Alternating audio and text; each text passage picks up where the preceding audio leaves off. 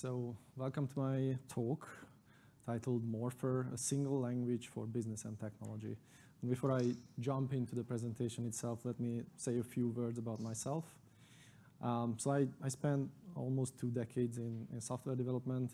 Most of that I spent working at Morgan Stanley, 14 years. For most of that, I've been building trading systems. And most recently, I moved on to the financial and regulatory reporting areas. But while that was my day job, throughout this whole period, I was really searching for the ultimate modeling language, a language that allows me to express business problems in a very efficient way, so that it can be solved using automation. And along the way, I tried many languages. So I started as a Java developer, and then moved on to Scala. And then nowadays, I'm doing a lot of Elm coding. If you don't know Elm, it's a functional programming language. So you can see the progression as I move from object-oriented towards more and more functional through Scala, which supports both. So as I was doing that, I tried many others. But these were the main ones. I got into programming language design, and you'll see how that's relevant to the presentation as well. And finally, I'm a co-creator of Morphir. I'm responsible for most of the core coding. Let me jump into what Morphir is, or give you an overview of what Morphir is. So it's developed and open sourced by Morgan Stanley, and then it was contributed to Finos last year. So the core of it is a business-focused intermediary representation, and that's where it goes back to programming languages, programming language design. An intermediary representation is something that all the programming languages have, all the compilers have internally, to basically capture the logic in a platform-independent way. So what we did with Morphir is basically created a simplified version of that is easier to process during tooling and exposed it. Compilers usually don't expose that intermediary representation. They treat it as an internal detail.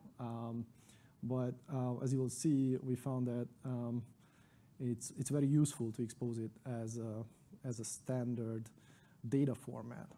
So the Morphir IR is basically a data format that is publicized.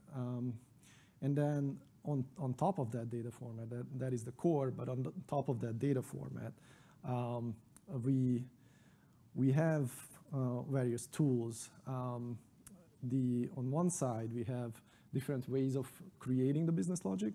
So while a normal programming language would have one syntax, and you have to learn that syntax, and then that's how you can code in that language, Morphir has many syntaxes, if you like, many ways of creating the business logic. So our main one is Elm, a purely functional programming language. We have another one in the works, which is a Microsoft research language called Bosky. We have a lot of other domain-specific languages within Morgan Stanley that we translate from. And we also are experimenting with GUI tools to build the business logic. This is for business users, less technical users.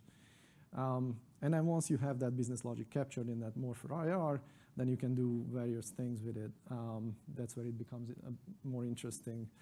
So you can turn it back into programming languages like Scala or TypeScript for execution, but that's the least interesting part of it. The more interesting is that you can build visualizations that explain the business logic to non-technical users, and I'll get into why that's interesting. So throughout my career, I faced this challenge of building financial software. You basically have 2 groups of experts. You have the business and the technology experts.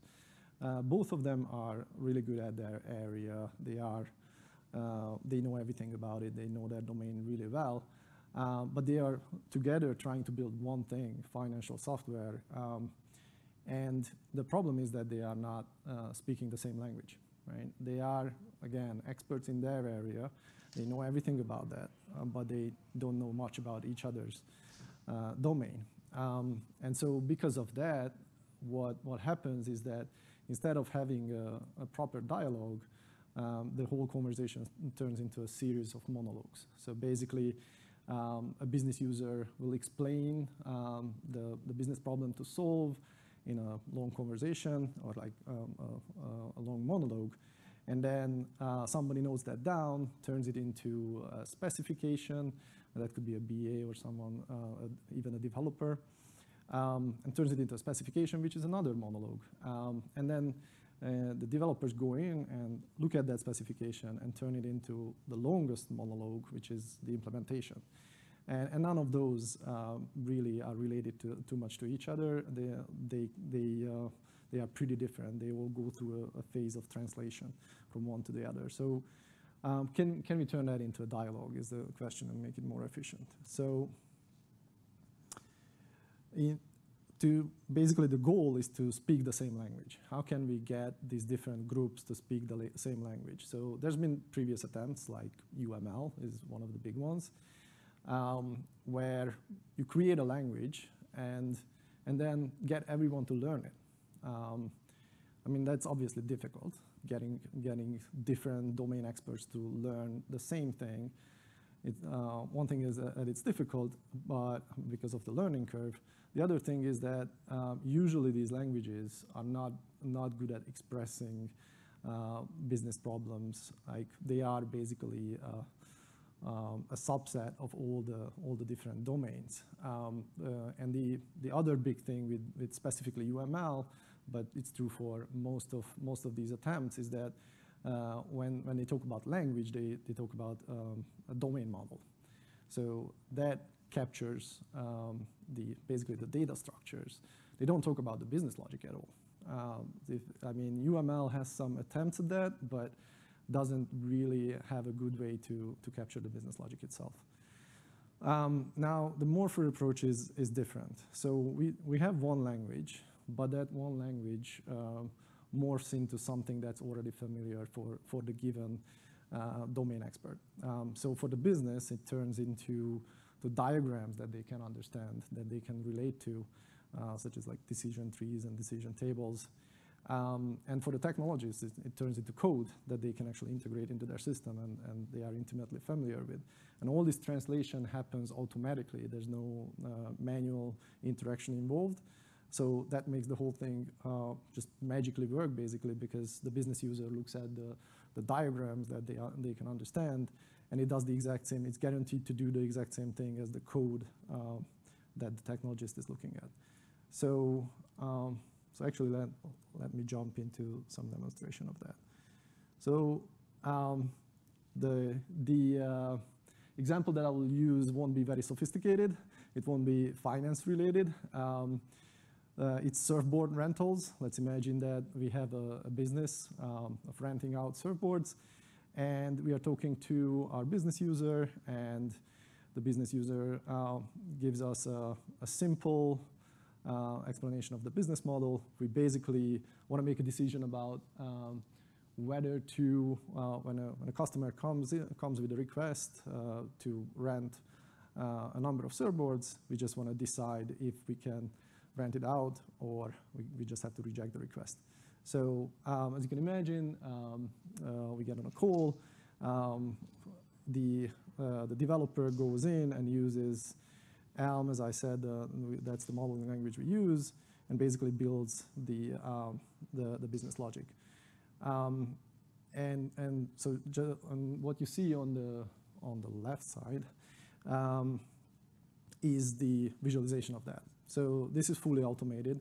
So if I make changes to the logic, it immediately updates, as you can see. So it's an interactive dependency between the two. So you can get on a call and do this together. Now, the next thing you might want to do is actually go in and interact with that business logic. That's usually one thing that you cannot immediately do. Maybe on a meeting, you can draw up a decision tree instead of writing code, but you cannot interact with it, which is something that you probably need in order to figure out if it works as expected. So let's say we have 10 surfboards available, and we want to get we want to simulate if the client asks for 5 of those.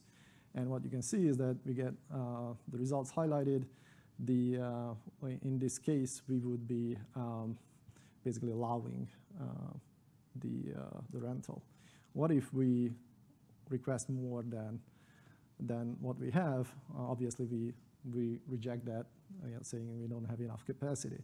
Now, a business user at this point might say, this doesn't look right because, I mean, we had 10 surfboards available and they just asked for 11, so we had 1 less and we rejected the whole thing, so we are not renting out 10 surfboards that we could rent out.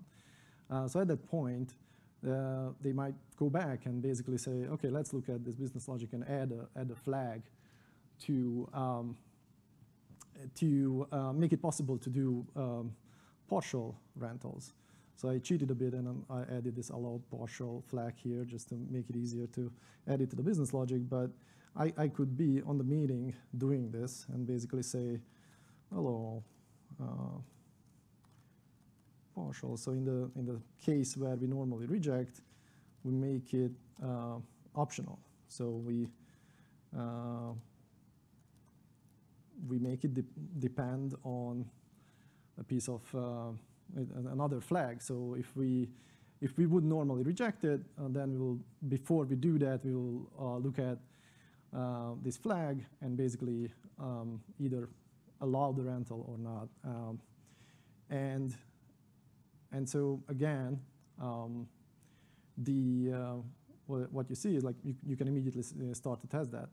Of course, you can capture that in hard-coded test cases as well. So if I click on these scenarios, I have the option to build up test scenarios, which basically uses the same kind of tooling. But as you can imagine, I won't go through it. But as you can imagine, it makes it very simple to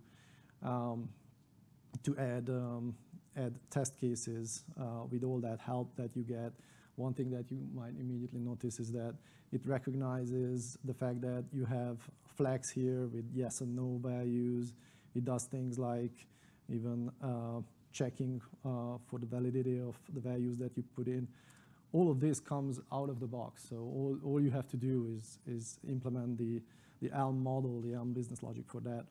And the rest of it is inferred through the tooling, through going through the Morphir IR.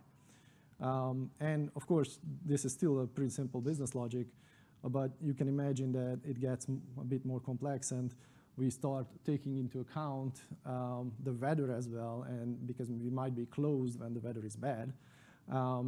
So you can see an example of that here, where we made the logic a bit more complex, and then it allows you to drill into it a bit. So if I click on is closed, then it opens up an explanation on how that logic works. And then I can immediately experiment with it again. So let's see. Let's select a few things. You can see that it highlights the decision that it made, and then it immediately started to highlight the decision tree as well. Of course, here I didn't specify all the data that it needs, but if I do, then it immediately reacts. And as you can see, so this makes it very interactive and very easy to work with the business to figure out the right business logic. And going back to the presentation. So what happened is we basically shortened the feedback loop extremely, because normally, to get that kind of feedback on the business logic, it takes at least weeks. Because, I mean, you need to put that business logic into an actual system, deploy it, and then the business users can interact with it and realize that you need changes to the business logic. So that got decreased from weeks to minutes. So that's a significant advantage. And then it doesn't stop there. The other thing that you get, which I didn't demonstrate, is you get automated implementation. So basically, we use code generators to turn the Morphir IR into various different languages. I have a Scala and a JavaScript example here. So the nice thing about code generators is that they automate a very error-prone manual process, and they are very reliable, testable, and scalable.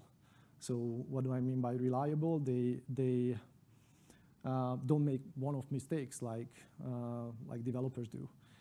They will make mistakes, of course, like they can have bugs like any code, but they will make the same mistake all the time. So it's very easy to detect and very easy to fix. And once you fix it, it's gone.